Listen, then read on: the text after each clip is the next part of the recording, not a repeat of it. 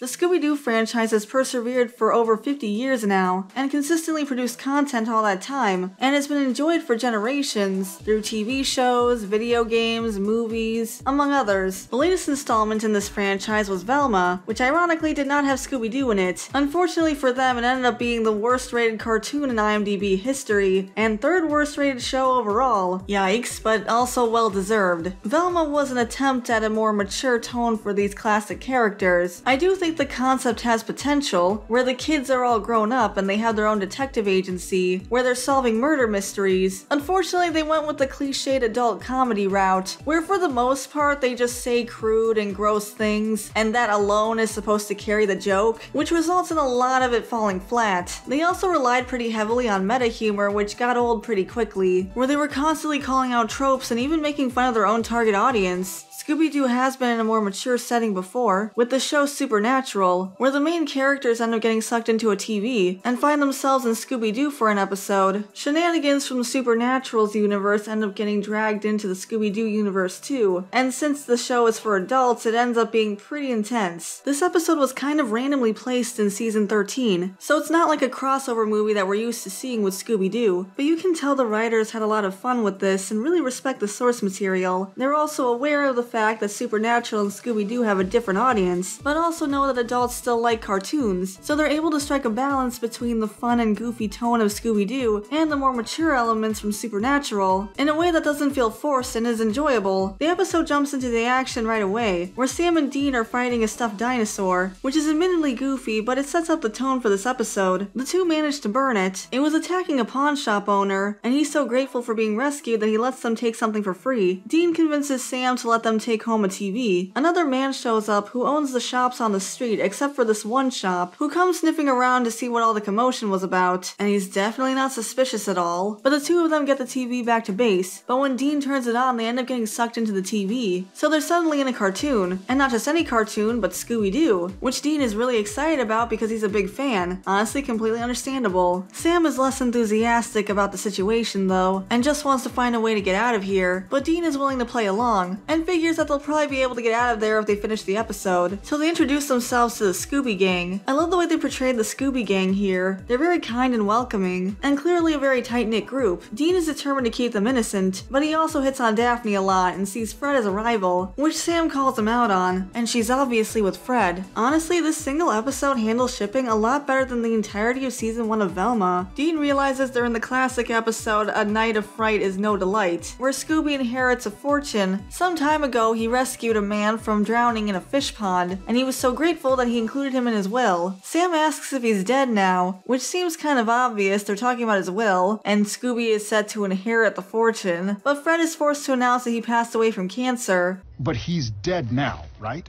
Yeah, cancer.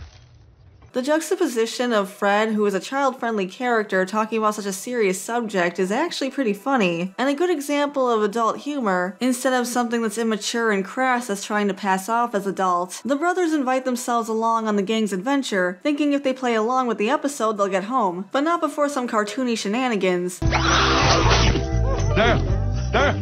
Look how big my mouth is! Dean also challenges Fred to a race. His car somehow managed to get into the cartoon as well, and he wants to impress Daphne, so the two of them race to see who can get to the Colonel's mansion first. Although in the original episode they actually had to take a boat to the mansion because it was on a secluded island, so they're taking liberties with the original episode, probably just to better accommodate the added characters. They arrive at the mansion and Dean is having a good time, but Sam is still struggling with being in a cartoon. Although considering everything they encounter on a regular basis, it feels like this shouldn't be that far out there. The episode plays out more or less how it did originally, where according to the terms of the will, the gang have to spend the night at a haunted mansion, otherwise Scooby's claim to the inheritance would be forfeited. This must have been pretty fun for Frank Welker, who has consistently voiced Fred since the original Scooby Doo Where Are You, and he gets to say some of the same lines from the original episode. Relax, Scooby. We'll spend the night with you. Now let's hit the sack. Relax, Scooby. We'll spend the night with you. Now let's hit the sack. Things take a shocking turn, however, when one of the other inheritors ends up brutally murdered. The gang treats it like just another mystery, which catches Sam off guard, but the gang insists there's a logical explanation for all of this, and Dean is determined to keep them pure and innocent, so he doesn't want them finding out anything about actual monsters. They're trying to regroup in the living room when they suddenly notice a shadowy figure outside, which turns out to be Castiel. He came back from an adventure and saw the TV on with the episode playing, and the TV sucked him in too. Unfortunately for him, it was right when they started racing, so he was forced to play catch-up. Cass is also not excited about being stuck in a cartoon, and isn't too keen on the Scooby Gang. Everyone splits up to look for clues. Dean begrudgingly goes with Daphne and Fred. Cass gets stuck with Scooby and Shaggy, which he isn't too happy about, which leaves Sam with Velma, who is trying and failing to deny the fact that she has a crush on Sam. Velma in recent iterations of Scooby Doo has been a pretty hardcore denier of the supernatural, and believes such things are ridiculous, which obviously puts her at odds with Sam, since he's literally from a show called Supernatural. However, that wasn't part of her personality in the original Scooby Doo Where Are You?, which is the show they specifically are in right now. She was often skeptical, but she wasn't against the idea of the supernatural. There's a very logical explanation for all this. Quick, tell me. The place is haunted. Thanks a lot. Even in this exact episode, she seemed disappointed that the house wasn't actually haunted in the end. How do you like that?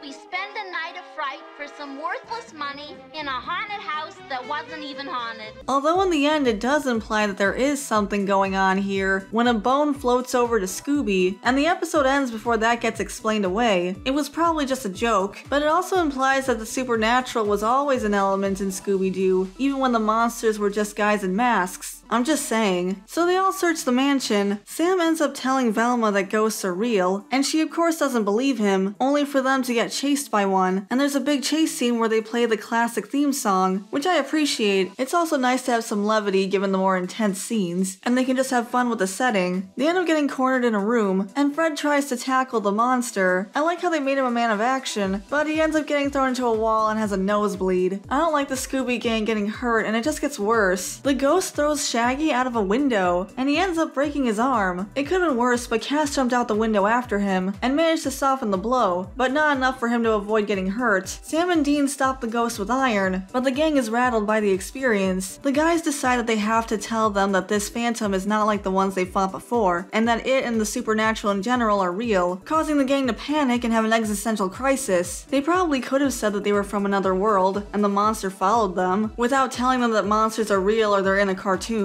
Is that really any crazier than ghosts being real? Dean gives the gang an inspirational speech, which calms them down and gets them excited to take on this new threat. Sam tries to give them a bunch of weapons, but Dean nixes that idea, and instead has Fred do what he does best, make a trap. The two of them are able to smooth things over, mostly because Fred complimented Dean, but it's nice that he's finally warming up to Fred. So they set the trap for the phantom, and make Scooby, Shaggy, and Cass be the bait, even though Shaggy has a broken arm. And interestingly enough, in the original episode, Daphne, Freddy, and Velma were the bait, so it seems unnecessary to put the guys through that. The plan ends up going awry, but they have a backup plan, so they're able to catch the ghost in a salt circle. It turns out to be a young child, who is being used by the guy who came into the pawn shop after the dinosaur attacked. The owner of the shop has been refusing to sell, so he wanted to scare away the pawn shop owner by forcing him to sell due to a haunting. He has the pocket knife that the child's soul is bound to, and he put it into the plush dinosaur and then later the TV that the guys took home, so the ghost could take out the guys who were getting too close. But the child is actually friendly, and just wants to move on so he can be with his father, so they promise to help him if he can get them back home. But they decide before they leave they have to set the cartoon back to the way it was, so they tell the Scooby Gang that the monsters weren't real and they were fooled, and there's no such thing as a supernatural, which the gang are relieved to learn. So they pull the mask off, revealing the original villain from the episode, and Castiel heals Shaggy's arm. I forgot to mention that Cass is an angel. It's not that relevant to the episode though. Not sure why he didn't do that before, but everything's back to normal. I told you, you big lug.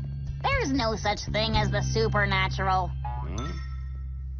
So the gang go on their way, but not before Velma steals a kiss from Sam. This makes Dean pretty jealous considering the fact that he spent the entire episode chasing Daphne, and now he thinks he should have gone after Velma, but she was clearly into Sam the whole time, so I'm not sure how far that would have gone. The guys make it back home, and they talk about how cool their experience was, but Dean smashes the TV to get to the knife, although he probably could have just disassembled it and put it back together, but I guess this way is more dramatic. So they free the ghost and head back to the pawn shop, arriving just in time to stop the owner from selling. compelling. Dean's also wearing an ascot, which is a cute touch. They confront him about using the ghost to try to scare off business owners and buy out the properties for himself, and he smugly tells them that no one will believe them, thinking he's in the clear. But it turns out the guys were one step ahead of him, and hacked his financials to prove that he hasn't been paying his taxes, so he gets taken away, and he complains about how he would have gotten away with it if it weren't for those meddling kids. A fitting and fun way to end the episode. Dean tries to mimic Scooby's outro, with some mixed results, but it was pretty cute. So that was Scoobynatural, a filler episode in a long-running TV show that ended up being really fun. They didn't have to do this, but they put a lot of effort and heart into it, which I really appreciate. They went on record saying they wanted to respect the legacy of the cartoon and these characters, and I think they accomplished what they set out to do. It feels really genuine. I do think, considering the fact that they were being transported to the original cartoon, it would have been nice if they had kept their personalities from that time, but it seems like they're more interested in keeping in line with modern Scooby Doo, which is fine too. And even though these characters were in an intense situation, they always stayed true to themselves, which I think helped make this episode work so well. Overall, it was a great episode, and it was interesting to see these characters interact. But that's my opinion. What do you guys think? Did you enjoy Scoobynatural? Let me know in the comments below. I'd love to hear from you. Thanks for watching, everyone. I really appreciate it. Before I go, I want to give a shout out to our members: Stutania, Tyrant Carnivore, Adam K, Shiny Orc Boy, The Rabbit Mancer, General Bolivar, Depth Charge Media, Samaru163, Gabby Hime, Verdant Range, JVR, Hussyman42, Nixel, Eric Griffin, Phil C, Taylor Ramirez, Caleb Nelson, Bandito Bane, Dakari the Professor, Equestron, Norman Sweetcream, Way Beyond Coincidence, Garcia XV Legend, Hunter Rose, Dashhound, 80s Nostalgia Guy, Miranda Sinistra, Butcher7 Actual, Felix Bam, Soundboy00, Owen Wildish, Lil, Player Zero, Kitsune Fiora, Can We Pretend That, and Ninja Rex. Thank you all so much for your support, and if you'd like to support the channel as a member, you can hit the join button next to the subscribe button. And if you enjoyed this content, you can like the video and subscribe to the channel, and that part's free. We also have Buy Me Coffee if you want to support us that way. Thanks again for watching, and I'll see you in the next video. Bye for now.